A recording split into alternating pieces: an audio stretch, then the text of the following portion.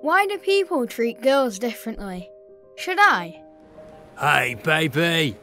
She's such a slut. A woman was attacked last night as she walked home alone.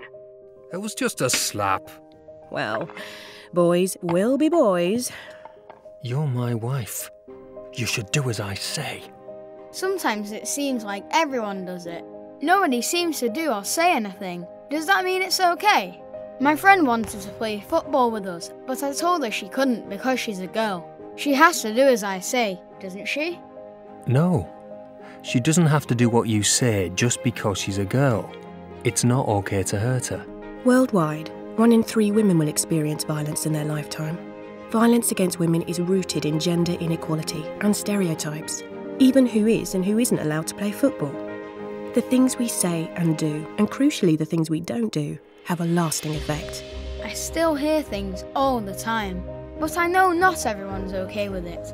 Well, that woman who was attacked, did you see what she was wearing? I mean, talk about asking for it. I don't think women are ever asking for violence.